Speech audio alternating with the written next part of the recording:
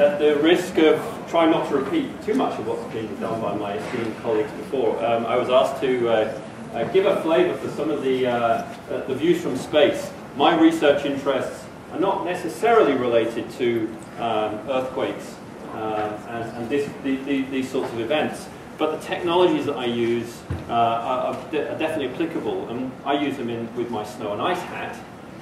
But we deal with large blocks of ice, large chunks of snow in a way that actually resonates with some of the things you see. So that's where I'm coming from. What I wanted to do was to not give you just a litany of the kinds of images that you see here, and you've probably seen these sorts of things on CNN, in the news media, but to try and give you an insight into perhaps some of the other remote sensing Earth observing systems that are out there that actually give us a lot more depth of knowledge in terms of what we can do. I have a cute little animation here that I hope will work. What you're seeing is essentially a constellation of Earth observing satellites that are essentially managed and run by NASA. This is one of 3 or 4 of the main space agencies in the world. So NASA, European Space Agency, and the Japanese Space Agency as well. I'll give you some examples of the Japanese work too. And I suppose the fourth, of course, is the Canadian Space Agency. But what you're seeing is essentially the view from space of perhaps 13 or 14 different satellites. We get a synoptic view of the Earth at local to regional scales of resolution with these instruments. So we can drill down to about 1 meter spatial resolution. If you know any CIA agents, you might find that they have better technologies, but you won't be able to get hold of them, I'm afraid. Up to kilometer to tens of kilometer scales of observations. We get near daily coverage of a region. And that's something that I found quite extraordinary with this particular event, the richness of data that's out there, and the amount of analysis that's gone on already in the last just two and a bit weeks. And these instruments are buzzing around about 500 kilometers, 500 to 800 kilometers above the planet, to give you a sort of sense as to where they are. And when you combine the kinds of data that we get from these instruments with models and with numerical science type simulations, you get some really interesting stuff. I think Steve has shown a couple of examples already. And also these sorts of the previous sort of high resolution data sets do get used for emergency response as well. And I just put a plug in there. This is what we call remote sensing. We're actually observing the Earth from space. So what I thought I would do is just try and pull out a few examples to give you a flavour of the sorts of data that are out there in a kind of I suppose in a synchronous approach from the time of the earthquake through the tsunami through what happened.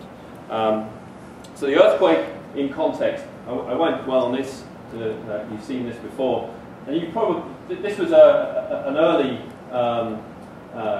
figure that came out showing the foreshocks. So I think these are of a higher magnitude than the ones that we saw before, but you can see them clearly clustered over that subduction zone. What I found really interesting, and these are not remote sensing, but we're using sonar remote sensing data to give you the bathymetry. These are the shocks on land which are actually which have been put against a background of population density. So we're not just seeing a bald Earth, we're actually seeing people and place and something related to everyday existence. So you're seeing the darker blue areas, that's where you have higher population patterns, and the red dots actually are the higher degrees of vibrating Earth that you'll see on the ground. So we can do more than just say, well, that's what happened. We actually map them with other sorts of data. A big question, how much movement was there? I think, Steve, you talked a little bit about that before. And one thing we can do with Earth observing systems is to try to get at that question and not just put dots on maps, but actually produce a discrete maps. This is a track for a Japanese spacecraft called ALOS, and it has an instrument which is a radar system that looks at the Earth. And what you're seeing here is just the background. This is just the background terrain. There's the track of where the satellite came. You can see the region here. And to give you an idea of the sorts of data we're looking at, This is a radar. This is the radar view. We're actually looking at microwave radiation. We're not looking at the sort of optical, visible camera type shots. We're looking at a different part of the spectrum. And if you take two of these passes, you can actually start to do some interesting things. What you're seeing in this next slide is actually the amount of movement of the Earth's crust from satellite, from radar, two radar systems. You have one that passes before the event, one that passes after the event, and between the two, the differences that you see, we can recreate. We can actually recreate the subsidence and the plate motion. And I need to make sure I get this straight, but what you're seeing here is 3.5, about 4 meters of movement of that plate towards the east in terms of in this direction here, and about a 0.5 meter drop. That is what we're seeing from what we're able to do from about 500, 600, 700 meters, 700 kilometers from the Earth's surface. Really powerful stuff. To give you the corollary, if I step into my own realm, we use this to do things like look at glacier motion and the way that ice streams operate on an ice sheet. That's the sort of application, but there's a direct relevance here as well. What about the tsunami? Okay, so we know there was an earthquake. What about the tsunami itself? And again, Steve, I think you preempted me on this one. That's fine. But what you're seeing here is actually based on tide gauges around the Pacific Rim. This is actually a model from NOAA where they simulated the wave fronts.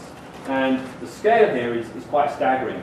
You're going from 0 meters up to greater than 0 meters up to 2.4 meters. Yeah. Which I must admit, surprisingly they did it in centimeters, given it's the US, and they normally do things in inches down there. But anyway, what you're seeing here is in excess of 2.4 meters, and we know that it was of the order of 10 meters. They're actually doing a pretty reasonable job. This is the wavefront, and these are the large wavefronts moving out. And this is the first time I think I've ever seen a map like this. I think it's absolutely stunning that with that amount of detail, you can map the wave heights across this huge Pacific basin. Okay, so the earthquake, the tsunami hit. We then have flooding, and what you're seeing, one of the things, again, I'll go to my microwave instrument rather than my optical instrument. I'll go to my microwave instrument, and you're looking at the areas of blue here, which are the flooded areas. This scene was taken the day after the tsunami hit.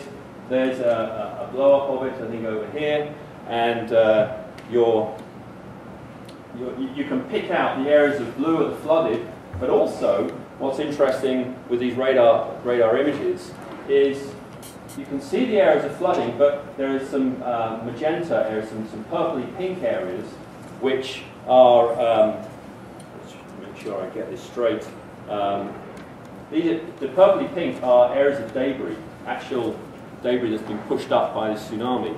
And you can see over here, there's some light blue cyan colouring in there. Those are damaged infrastructure buildings.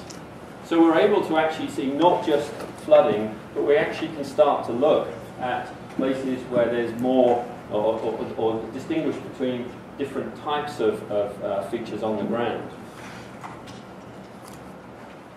This is, again, I think Steve showed a couple of these already. These are the sort of the classic time-lapse shots from space. You're looking at a region north of Sendai here, I believe, and what we're able to pick out is flood water up here. If I flip between the two, it comes out quite nicely. That is 2 kilometers, so you're looking at about 10 kilometers upstream here in terms of what we're observing. And another one, which again is interesting because although we're seeing the regions of flooding, we're also seeing these massive areas of debris from space. They're shot really well. So think about the fact that it's not just water that's being pushed up, but it's actually these huge debris flows in areas that perhaps weren't, which perhaps you wouldn't see on CNN or on CBC. If you go down to the local context, that tends to be the kinds of CNN, CPC type scenes that you see. These are pretty incredible, the amount of destruction that we've observed. We're looking at about half a meter resolution here from space. And the nice thing about these particular ones, and this is the first time we've been able to do this for this kind of event, because the instruments we're using are actually steerable. In other words, it means that they're buzzing around in the same orbital plane, but the instrument can actually be programmed to look out much further. You can target particular places, which for mapping these events is significant. Another example from Ishinomaki there, again, complete devastation and inundation by this flood water. Those are the sorts of, I think, very graphic examples that we've become accustomed to. What about some human dimensions of taking this information and mapping it to other sorts of data and using other sorts of data?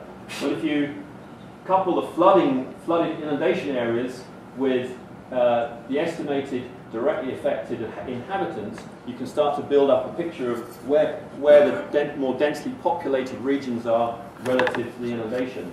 So 4,000 to 6,200 people per kilometre squared. So these are the dense areas here, and the less densely populated regions are here.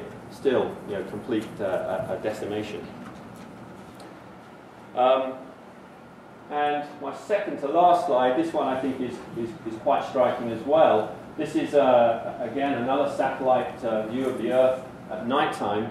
You may have seen some of the nighttime lights that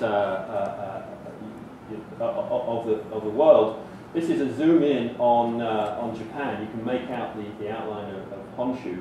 And what you're seeing is essentially a time series of before and after.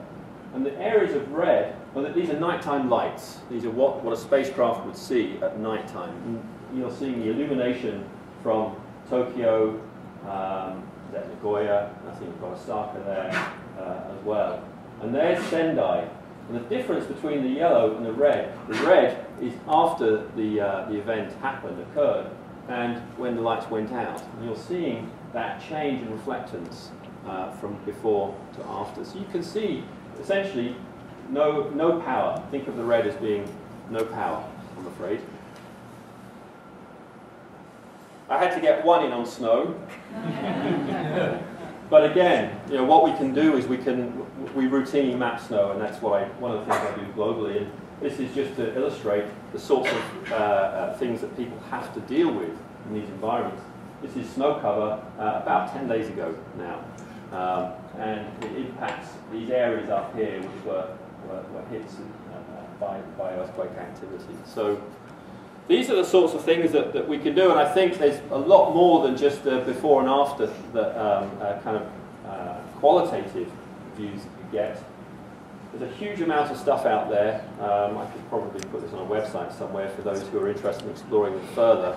But I think, again, one of the things that is extraordinary is the amount of information that's out there and the amount of early analysis that's already been done on these data sets, and it's been made publicly available too.